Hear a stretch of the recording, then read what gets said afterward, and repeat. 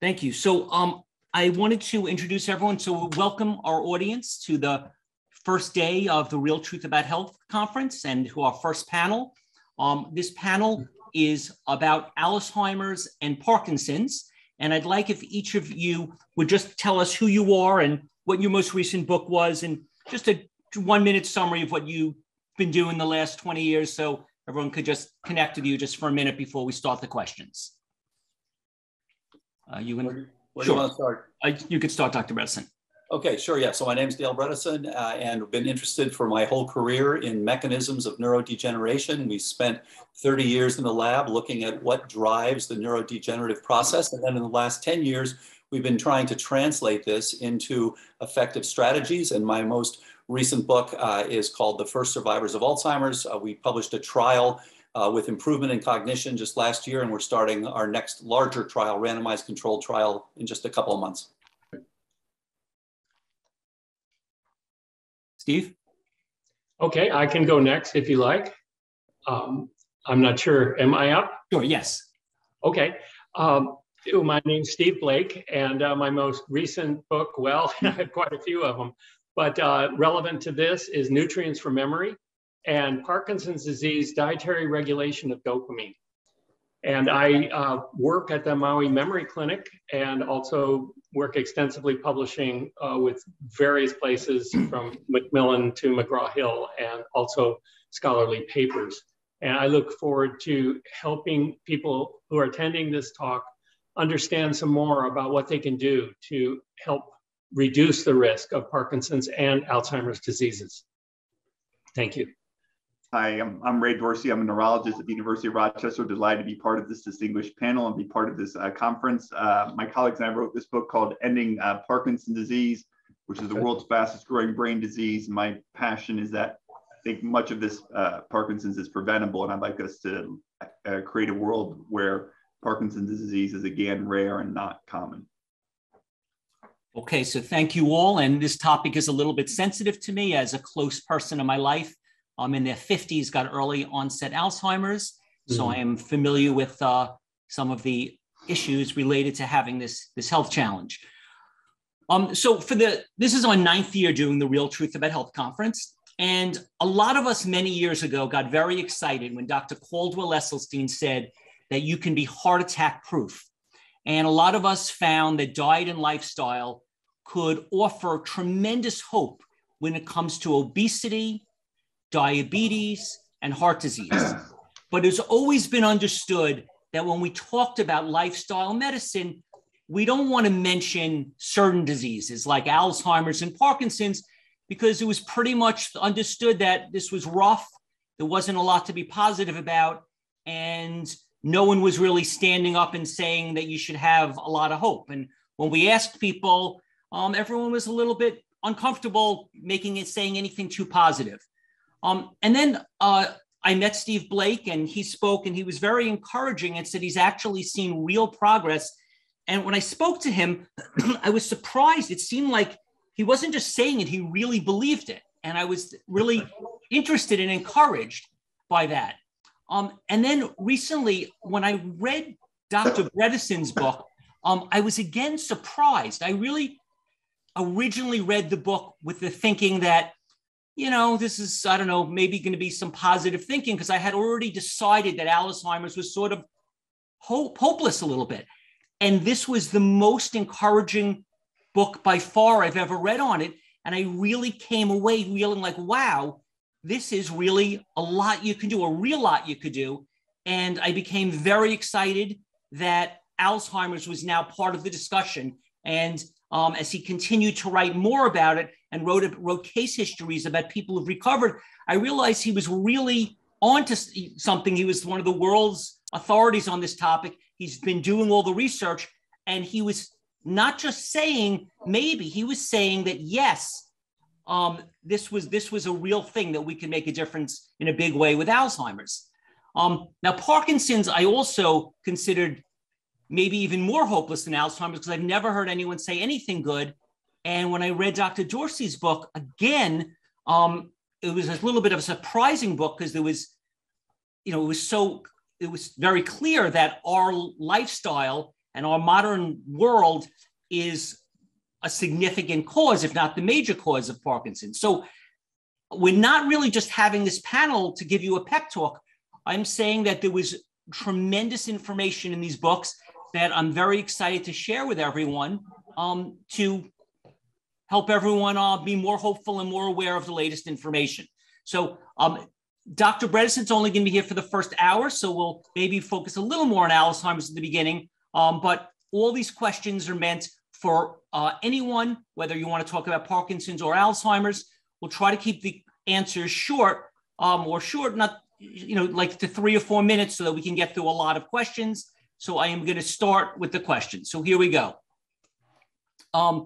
First, Dr. Bredesen, you made a big point of saying you had this thing called, you named it Keto Flex 12-3. What was this about? Please tell us about this.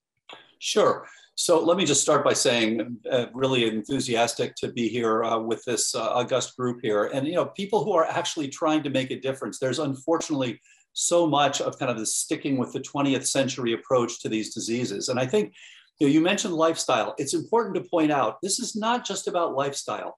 This is about fundamental change in the way we interact with patients, going from a situation where we write a single prescription for somebody who's got a very complex illness, and that the prescription has nothing to do with why they got the illness, to now in the 21st century, looking at networks, changing in brain networks, whether it's motor modulation, as in Parkinson's, whether it's neuroplasticity, as in Alzheimer's, or other things, and identifying all the critical components in that network and then going after those. And you're absolutely right. Lifestyle is part of it. And so we're just asked, biochemically, what do you need? And I know Dr. Blake is a real expert in this area. So biochemically, what do you need to optimize your plasticity? And I talked a little bit about this morning. So you need to have a reduction in inflammation if you've got ongoing inflammation. You've got to have a reduction in ongoing exposure to toxins.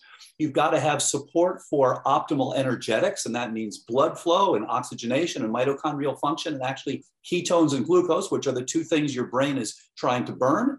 And it means to optimize your trophic support, and that's NGF, BDNF, hormones, nutrients. So again, this is a network. So Keto Flex 12-3 is the name we gave to the diet, but there are lots of good diets. What you want to do is you want to have something that gives you high phytonutrients, things like polyphenols and things that gives you a high fiber intake. That's great for your glycemic load. That's great for your lipid status. That's great for your detox, and so forth and so on. And of course, it's great for your microbiome.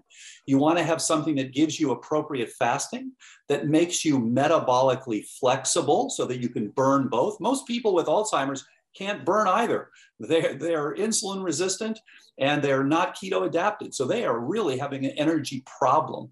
And we call it Keto Flex because we're trying to drive these people into mild ketosis, as Professor Stephen Kinane has shown.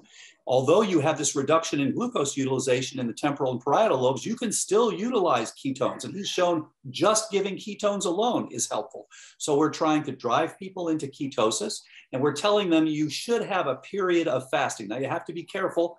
Alzheimer's disease is fundamentally an insufficiency in that network, but it is born of excess. So in other words, too much sugar, too much exposure to these various toxins and things are what's driving. So you don't want to get too much into starving yourself, but you want to become metabolically flexible. And so 12 hours minimum fast at night, 3 hours minimum fast before bed. You don't want your insulin to be spiking there.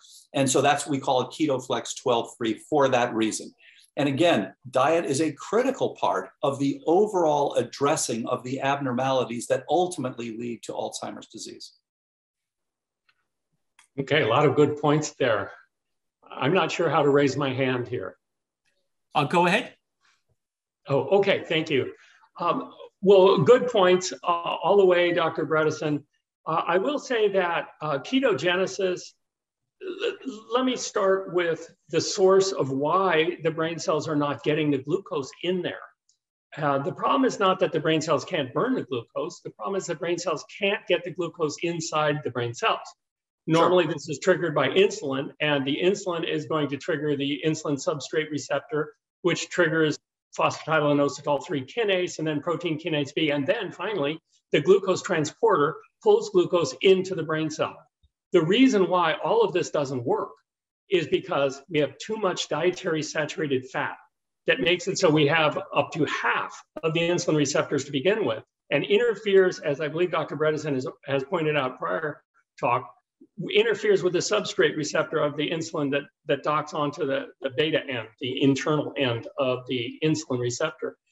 So we've really got a lot of problems with getting glucose into the brain, but we can reverse insulin resistance by lowering saturated fats. If this is the case, then we can get glucose to those brain cells, and quickly. We're talking about weeks, not a long time. Once this is the case, excuse me, then it's really exciting because the brain then can utilize its preferred fuel, which is glucose.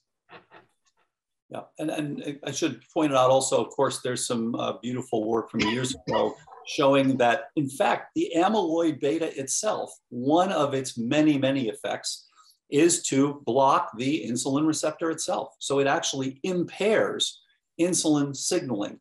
So there are multiple effects, as you say. And again, I think with a lot of these things in medicine, there's no perfect right, wrong answer. If we can get that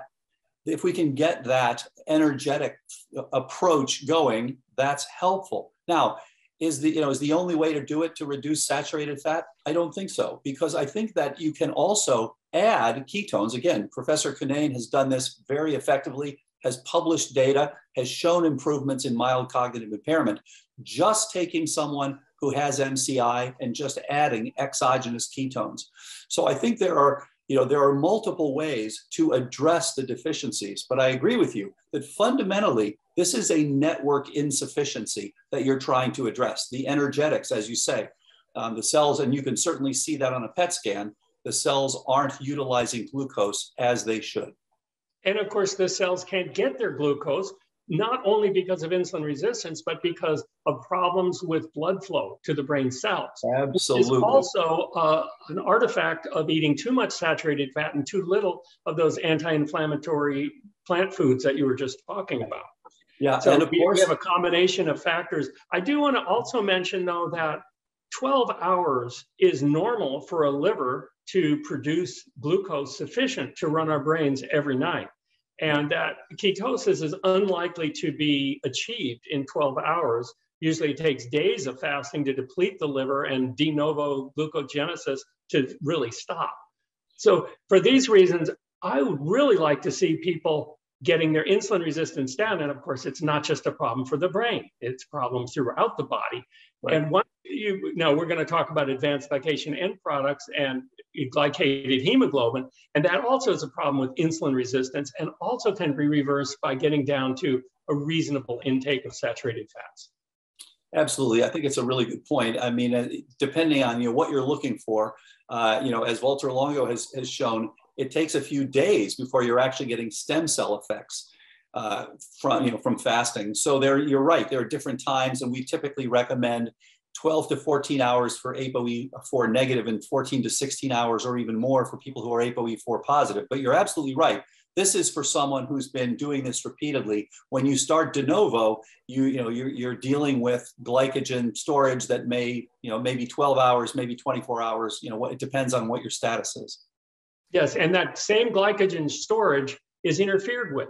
Once you finally get that glucose into the cell, any cell in the body, then it needs to be put into glycogen storage, which is, for people who aren't familiar with it, thousands of glucose molecules stored as glycogen for an energy reserve, say in muscle cells. So you don't really need glucose right away when you start running. And your brain cells do it too. So, but that is interfered with again by palmitate and other saturated fatty acids that interfere with the storage of glycogen, so interfere with our brain's reserve of glucose. Yeah, and so I think all these things need to be internally consistent. So I guess my question would be, you have someone, Professor Cunnane, for example, who's just giving saturated fat. He's given MCT to people who already have MCI. From what I'm understanding from you, they shouldn't be getting better, but he's showing that they do. So how does that work when giving a saturated fat to a situation when saturated fat is not supposed to be helpful? It is, because just what you said is the brain can burn hydroxybutyrate and acetone. These are the ketones that the brain is burning. Acetone, you remember that, the solvent that was outlawed because it was too toxic. Acetone is a ketone, and the brain can burn that, but it's not a preferred fuel. What happens is, yes, at first, now MCI has several meanings. If you're talking about coconut oil, which is 65% of lauric myristic and palmitic acid, then that's going to increase the problems with getting glucose into the blood cells. So there may be a temporary ability of the brain cells to utilize the ketones, but with a long-term degradation by increased insulin resistance and lack of ability to intake and utilize glucose. So the long-term effects are very, very bad, even though temporarily a few ketones might get utilized. And remember, the brain loves glucose. Ketones are a secondary source, that they're not desired. So my approach would be the safer one. Reduce insulin resistance, get those brain cells back up and going. And as you mentioned, there are many other approaches that can happen simultaneously to get those brain cells protected. And of course, we want to keep them alive, because if they die, then it's all over. Absolutely. Agreed. Yeah. MCT that he used was caprylic acid.